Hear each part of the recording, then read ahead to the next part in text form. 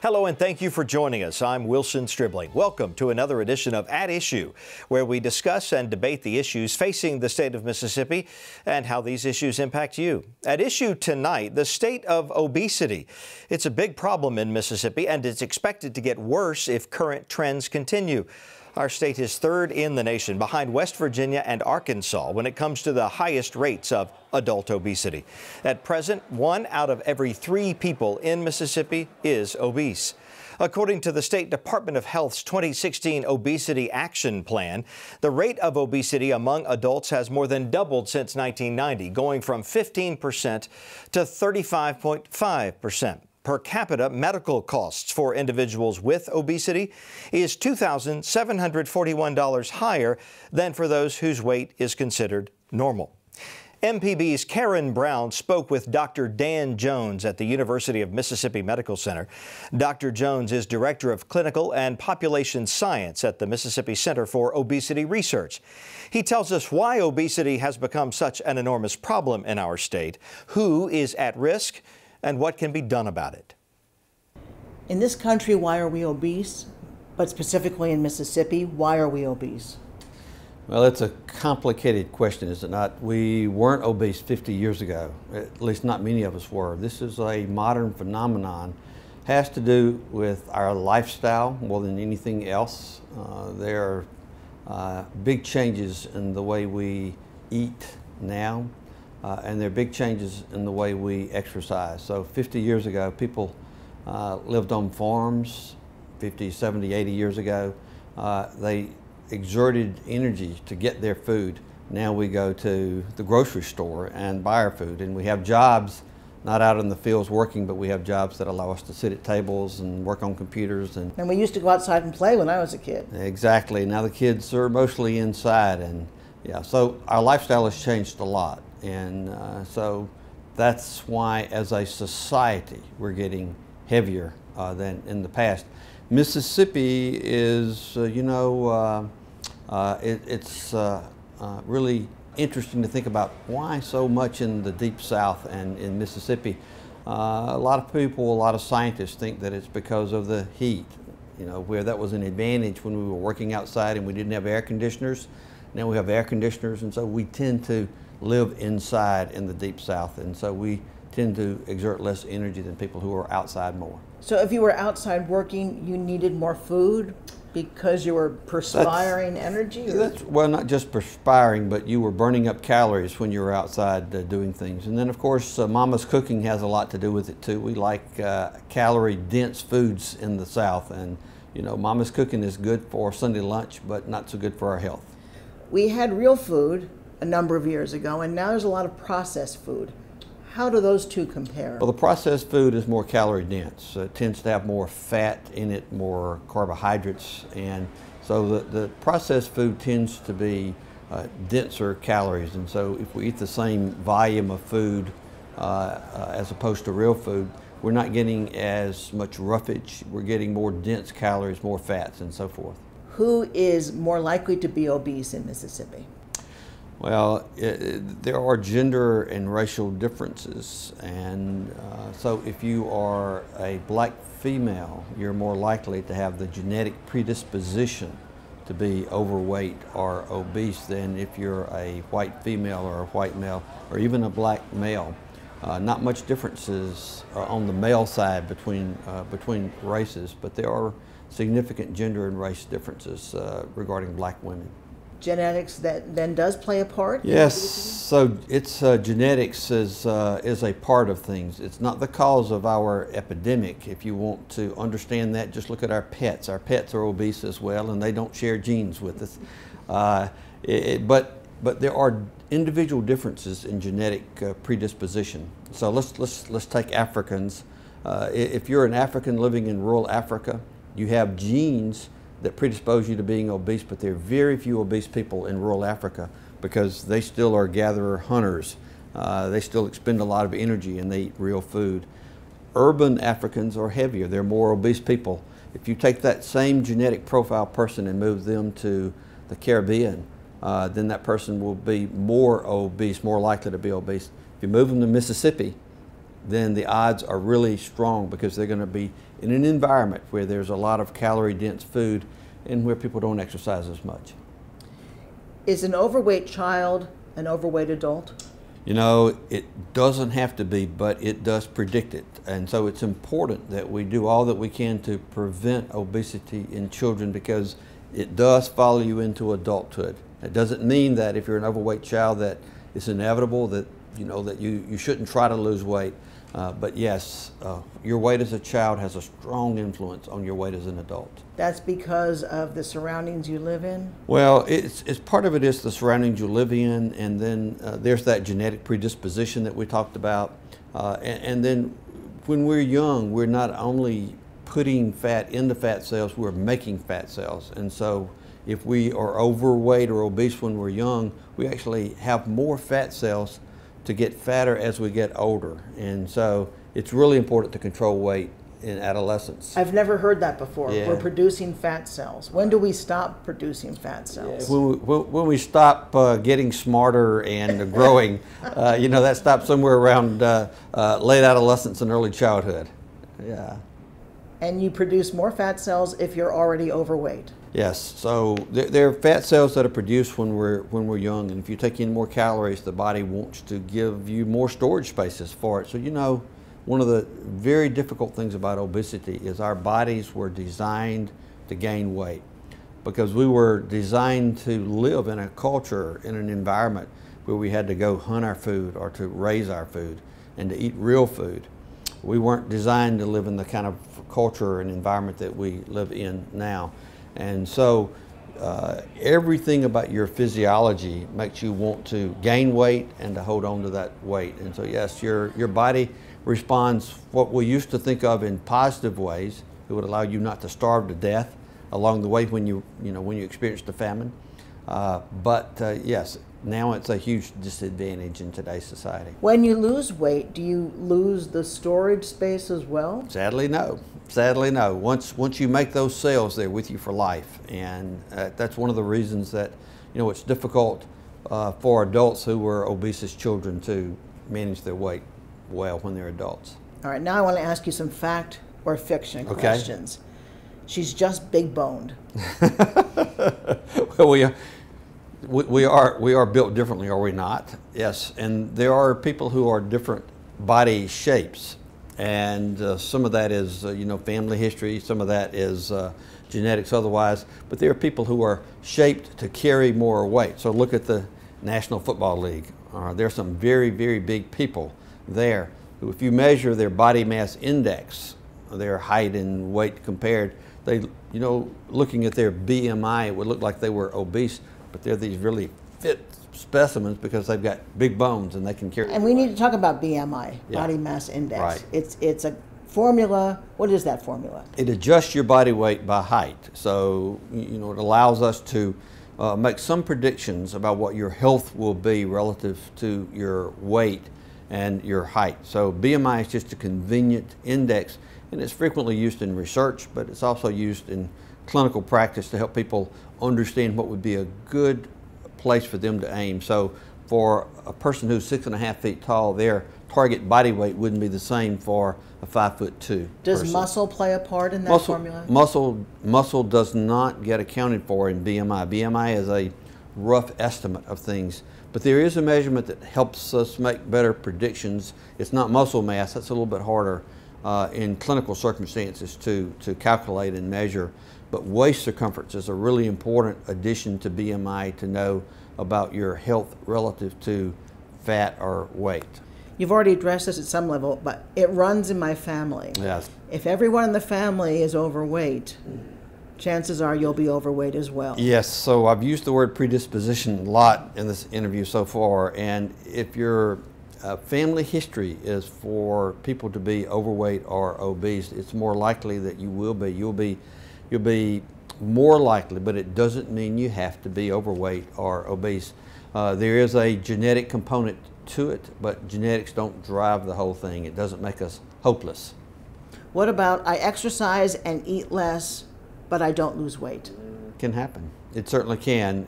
So long term, how much we exercise, how many calories we burn up, and how many calories we take in do determine what our weight will be. But day to day and week to week, it just doesn't work that way. Anybody who's watched The Biggest Loser has seen the shows where sometimes the contestant will have lost 15 pounds over a period of time, and then the next couple of weeks they will do the same exercise and the same diet, and they'll lose 2 pounds and not 15 pounds. And it's not a straight curve, and so sometimes we do go through periods of time.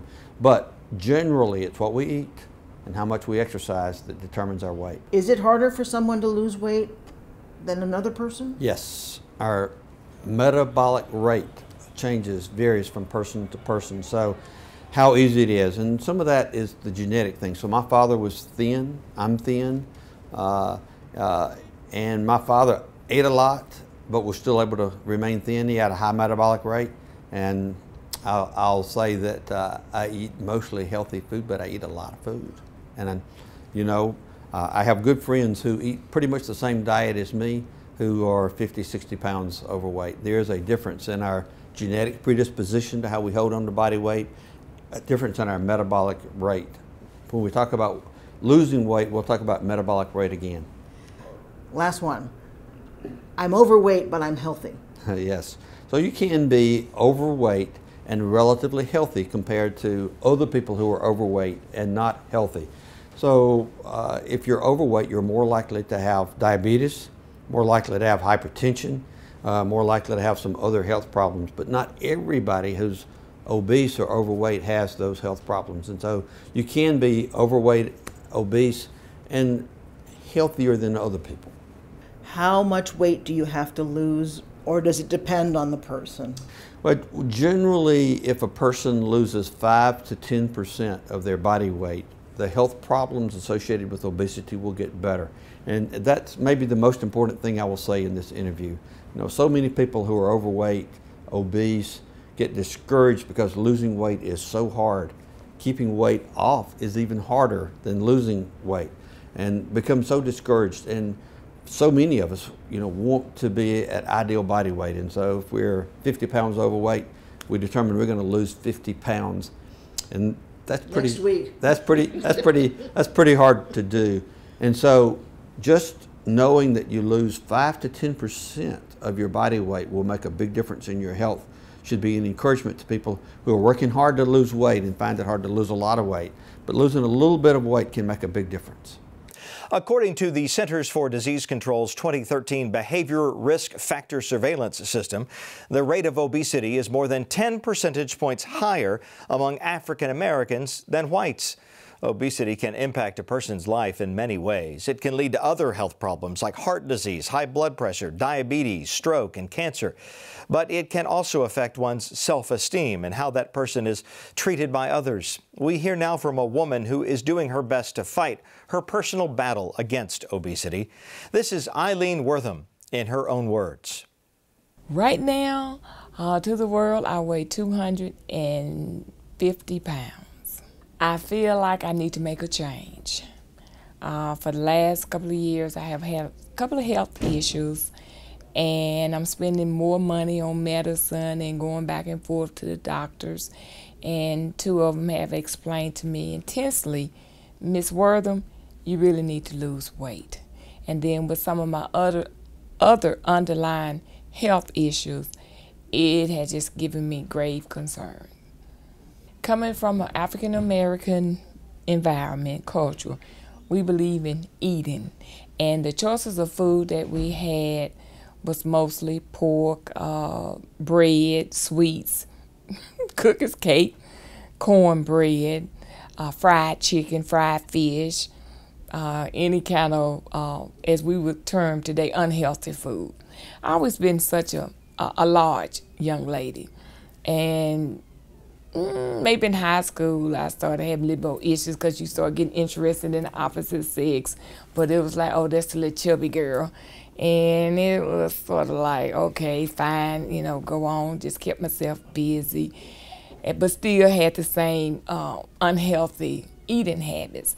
As I got into my 20s, marriage, children, my weight kept increasing, but it was like, it was okay. I got to raise the children, still teaching them to eat the homemade biscuits and cookies and pancakes, anything like that.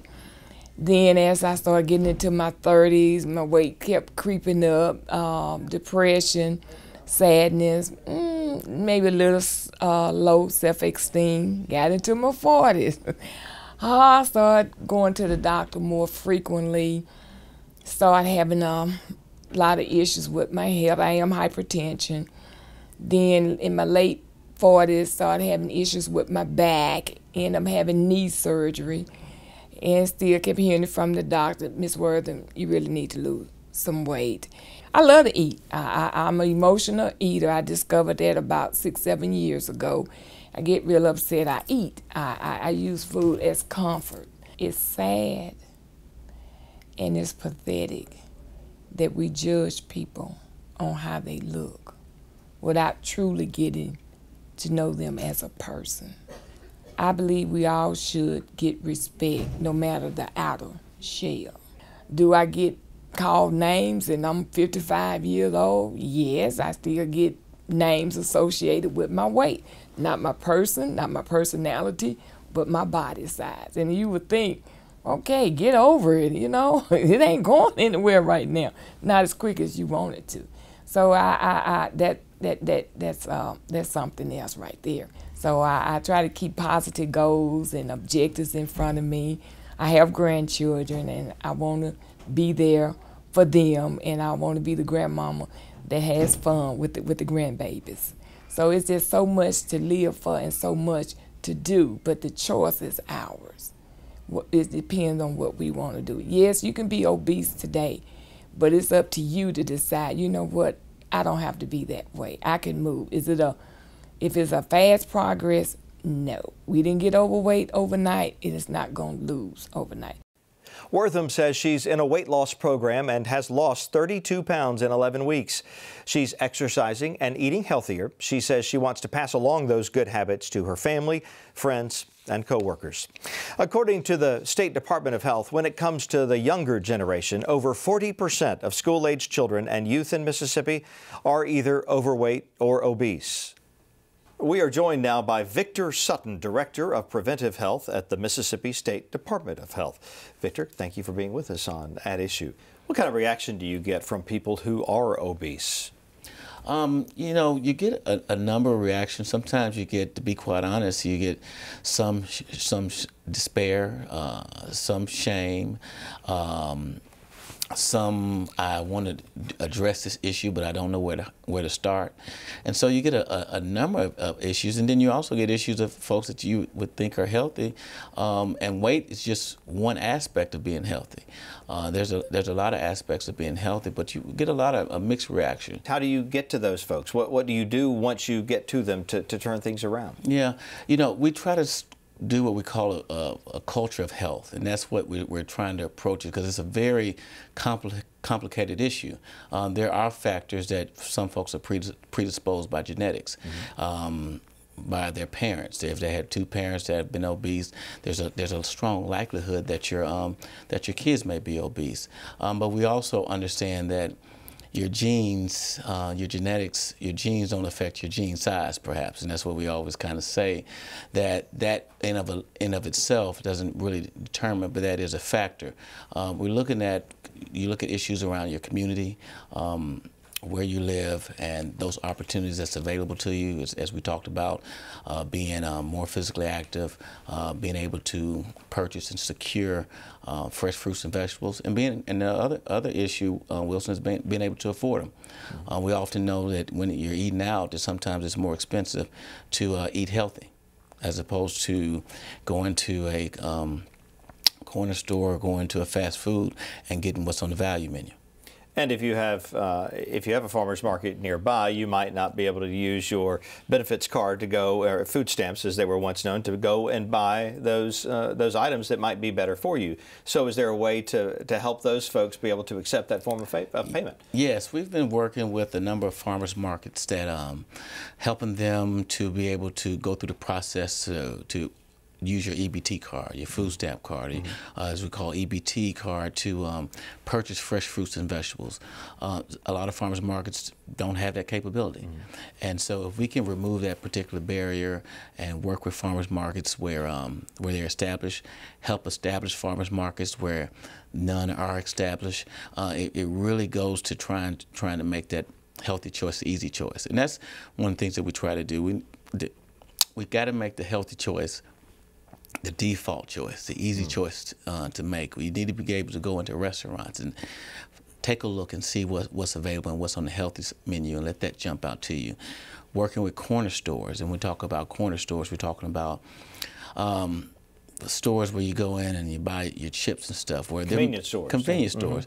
Where there may be some healthy options in there, but they're not just intuitively obvious. And so we're working with stores to try to have a healthy section, and so that those things jump out at you. And you may notice around Mississippi where you're seeing those convenience stores selling bananas and apples and some of those kind of things. And so that's kind of catching on. Isn't it a tough fight against the value meals and the upsizing the sugary drinks and that type of thing? I mean, that's so front and center in advertising and marketing and everything else. And at the same time, you're trying to preach the opposite in a lot of cases. Does it seem like an uphill battle sometimes? You make a great point, Wilson. There are big bucks in marketing.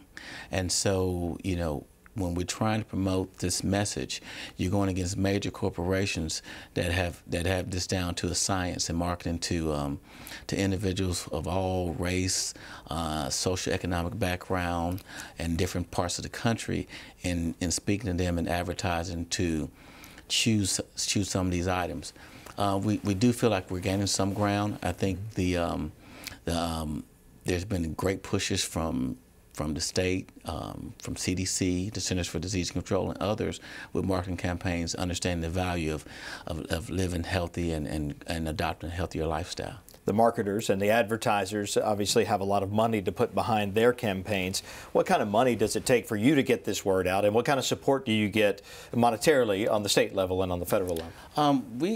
Most of the dollars that we have in my particular office are federal dollars, and so we compete nationally for grants to do programs, to promote evidence-based type activities, to try to help make the healthy choice the easy choice, to try to put programs in place to change this whole culture of health. And we work in changing this culture of health by working with faith-based communities as it relates to health ministries and what they can do at the church. No fried chicken Sundays, churches having walking clubs, churches having screenings, working with work sites to understand the value of healthier employees and what that means to the bottom line with the private sector. They're doing some amazing things around the state, providing clinics in work sites, having a focus on healthier employees, because we know healthier employees tend to be more productive. They take less time off work. Bottom line with workers' comp, they pull less from the health plan. And so there's a number of different benefits for employers to invest in their employee around health. Working with the community, working with mayors. We do a lot with mayoral health councils, understanding that the mayor in their seat has an opportunity to really impact their community. Not only just employees of that particular community, whether it's healthy vending options, whether it's a number of different initiatives as it relates to their particular community. When we talk about walking communities, providing bike trails, walking trails in their community, and understanding the benefit of those things. And as we talk about facilities, where in a lot of urban areas in Mississippi, of what we call urban, there's access to gyms and there's access to fitness places. And in a lot of places around our state, there's not access to those things. But working with schools and talking about shared use agreements, there's opportunities to open up those schools to that particular community. And you're talking about for the community to come in and use this tax-funded schools, playground facilities or workout facilities for their ball teams, that type of thing, where the community could come in and use those facilities. Correct. We call those shared use agreements. And what it is pretty much a partnership between a school and an organization, a school and a community, a school and another group to open up their facilities. Again, there's a gym with schools, there's a track, there's green space for kids to play on fields and those kind of things. And those are facilities that we have in our communities where we may not have workout facilities and there may be a cost or those kind of things. Those things are available. They oftentimes provide a safe and healthy place to exercise for you and your family and those kind of things, and they're located all over the state. So it's a real prime opportunity to increase and promote physical activity and to decrease physical inactivity. So if someone out there is watching and knows there's a school nearby that gets locked up in the summertime and they'd like to make use of the facilities, should they call the health department to find out how to reach one of these agreements? You know, I think that's a great question. I think it's twofold. You can call the health department. You can reach out to the Office of Preventive Health, and we can start initiating contact because it's a process. And then there's oftentimes contacting the school and see what's available. There may be some things in place at certain times that the community may or may not be aware of. There's also a number of school health councils that's located around the state. School health councils looking at opportunities to make their school healthier and providing healthier options at ball games and those kind of things, and really providing some choices where in the past the choices always have been unhealthy choices. Victor Sutton, Director of Preventive Health at the Mississippi State Department of Health. Thank you very much. Thank you. We are out of time. Don't forget, you can check out the program on our website, mpbonline.org/issue. And please join us again next Friday night here on MPB for another edition of At Issue. Good night.